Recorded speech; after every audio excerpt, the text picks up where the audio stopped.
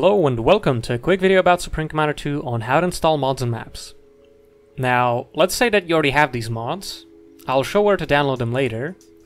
And now you basically want to load them in the game. So first things first, you need to find where the game is installed. And to do that, all you have to do is open Steam, go to your library with all the video games, and find Supreme Commander 2. And now if you right click and you go to Properties, Local Files, and Browse Local Files, it is going to open the folder where Supreme Commander 2 is installed. And 99% of mods and maps, they all go inside gamedata. So if you want to speed things up, whenever you find a new mod that you want to unload, all you have to do is create a shortcut. So you just right click on the folder, create a shortcut, and then if you drag this to your desktop, if I close this and close the mods, there you go. Whenever you open this, it's automatically going to go straight into the game data folder. Very similar to how you can set up a replay shortcut, as I showed in previous videos. And now, all you have to do is just take the mods and drag them straight into game data. And that's it. You're done. And it actually doesn't matter what you name these. You can rename this to whatever you want. But I like to put underscores at the beginning of the names, because if you sort by name in Windows, you can see that all the mods are going to show up in one spot, right? It's a lot better than sorting this alphabetically and then trying to look for all the mods inside all the other folders that you cannot take out of the game. Because if you mess with these, you're going to break the game and you're going to have to reinstall, verify. Yeah, it might be a good idea to show that actually. So if you got any problems with the game launching, all you have to do is go to Properties, and this function right here, Verify Integrity of Game Files, is going to go through the entire game and check if there's anything missing, and it's going to download all the missing files. So if there are any problems after you've been messing around with the game files, then all you have to do is this, and it's just going to quickly download all the files that are screwed. So now that you got the mods installed, and you name them whatever you want, but I wouldn't recommend changing the name, because if you're communicating with others and trying to agree like on what version everyone has and what map pack the maps are from, then it's not good to mess around with the name. If I actually launch the game, let me just show this real quick. All the mods are loaded, they're inside the folder, and if it's going to load all of the maps, then it's going to become really hard to navigate the map menu. So it's not a good idea to have all of the maps loaded at the same time, and as you can see, if I scroll through this, you're gonna start seeing some duplicates of some map names. And that's because the only way right now to basically make these maps show up in this menu, because of how like mod unfriendly the game is reusing names and spawn points of maps that already exist. But just because the spawn points look like this doesn't mean that that's how it's going to look in game. So let's say that you want to unload some of the maps. All you have to do is drag these out of the game data folder, right? But to make things easier, you can actually make a folder inside game data, so you don't have to keep track of where the mods are on your desktop or anywhere else on your disk. So all you have to do is just create a new folder inside game data and name it whatever you want, doesn't matter what it's called.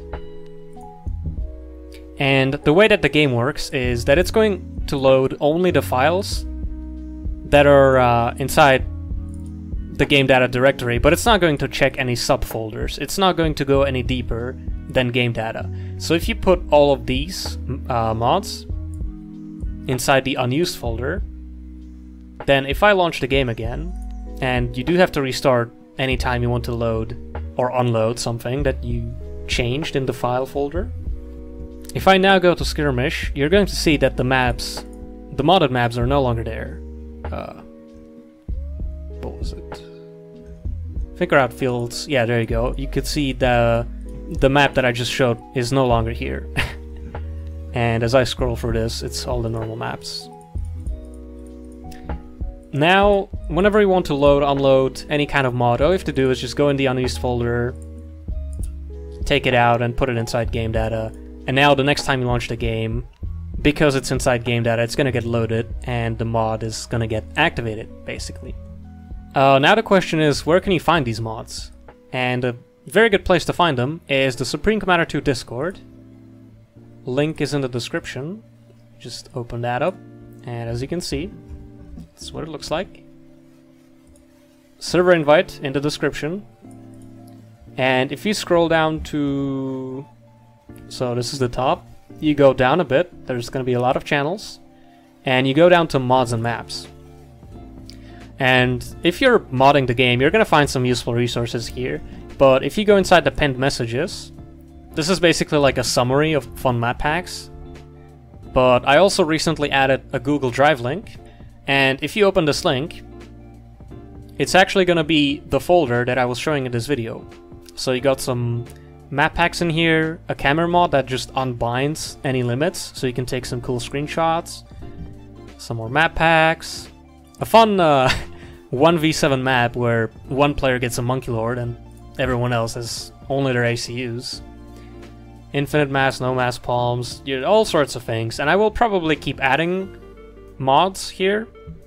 There's a lot of mods, but not all of them are gonna be as interesting as these, right? So this is just like the most interesting ones. And if you want to find more, then all you have to do is just check out the Mods and Maps channel and have a look at all the things that are here. I will also have to make a video on how to fix a problem with the drivers, because recently Nvidia made an update that messes up your drivers. And right now, all that we have is just a post and announcements. If you go inside pinned messages, and you jump to the message, then there you go. Just a quick post here on how to install the files required to fix this, pretty much. Oh, that's, whoops, different channel. There you go. And you need Soldier's mod that expands the modability a bit, makes the game less unfriendly towards modding, and then after that you got Maxing's actual... oh, god damn it. You got Maxing's actual fix, which is going to fix the FPS issues that are caused by any Nvidia drivers installed after, I think, December 2020. So there's that, and there's the Google Drive link, and that's pretty much everything. I hope I didn't miss anything. So yeah, thanks for watching. If you have any issues, feel free to leave a comment and I will respond. And have fun with the new maps that you just installed. I'll see you in the next one.